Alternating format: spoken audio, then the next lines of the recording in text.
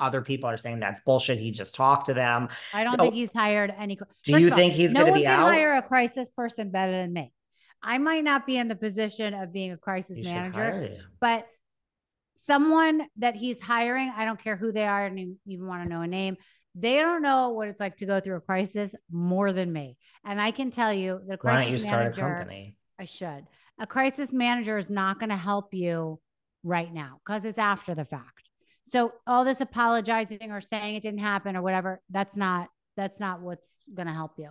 I think, I think the damage has been done. I think, but the thing is the culture there is about drinking and about having fun and about being silly and goofy. So I don't know. I think he might get a slap on the wrist. I don't know. But then again, you hear people like Rick Leventhal and Kelly Dodd on their show talking about the fact that they believe he's in the middle of negotiating an exit package right now. I Yeah, would be well, I mean, shocked. I Kelly really and would be Rick, I shocked. love them, but they say things like I saw a video of Kelly's and she was like a pig in shit. And she said, this is what happens when all the woke people stay on the network. Kelly just, she's like It's another not person. about woke people. No, It's but not about Kelly's so religion. I love excited. I Like, love Kelly. They are I love her close too. friends of mine, but I don't believe it has anything to do with being woke. I don't. No, but that's what she said. I don't agree with that either. But she like they're so excited that this is happening to Andy. Kelly can't control her excitement through the screen. I'm And sure. I get it. He you fired her. So she gotta, probably wants him to go yes. down. I get that. And I get it either. But I don't know if I agree with that statement of Kelly and Rick's that they're exiting an exit package. Do you think he's going to end? I mean, where do you think this is going to go? Crisis management expert. I think that if I was the person that ran NBC right now, I'd be like, we got a real problem. We have I think a so. real problem that we have to deal with.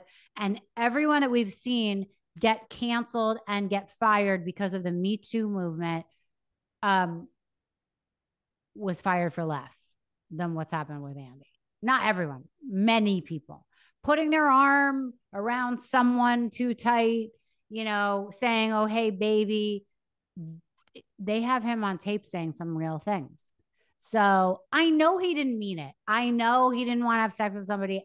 We all know, but it doesn't matter because you can't prove intent. And if you can't prove intent with a man who's straight, you can't say that just because he's gay, it makes him innocent. You know what I mean? You know what I'm saying? Like, we all know he didn't mean it, but why can we say we know the guy who was straight meant it because he put his arm around a woman? Like, Correct. like, listen, I know women for years that were having an affair with Matt Lauer. They were not forced to have an affair with Matt Lauer. They were like, I'm having an affair with Matt Lauer, that hot guy, Sure. powerful man. I feel better about myself because I'm sleeping with him. They, and then all of a sudden it became he was taking advantage of women. Listen, I don't know the situations where he may have been, but I know plenty of women. Listen, it made him a terrible husband, had nothing to do with his job, with those women that I'm talking about, like they knew exactly what they were doing. And that's what I mean. This culture of people that don't want to take responsibility until after the fact, they want to blame someone else for their actions. There are certain circumstances, of course, where people are taken advantage of course, but there are plenty where people are jumping on the bandwagon for no reason. So do I think Andy is going to get in trouble? I don't know. I Should don't know. he? Yes, because he's done things that other people have gotten in trouble for. Should he? Because he really meant it? No, I don't think he meant it. I don't think that he had bad intentions, but I think that he may be held accountable. And that will be very interesting. That will be a very interesting day when that happens. I agree with all of that. I'm not sure either, but many other people that have done way less have been held accountable. And if Uh, he's not, then he really, I guess, is untouchable, which I yeah. didn't think. And then one other thing I want to say about that is that there is a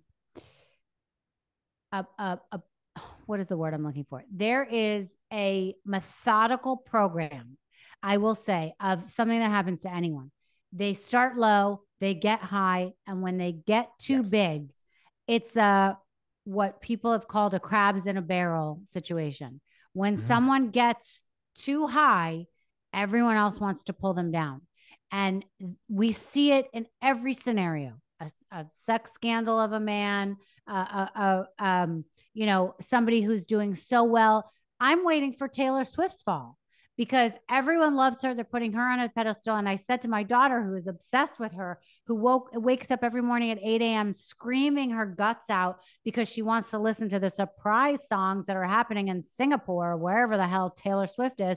She loves her. God. But I'm like, Wyatt, at some point, someone is going to pull Taylor down because she's too high and people don't like that.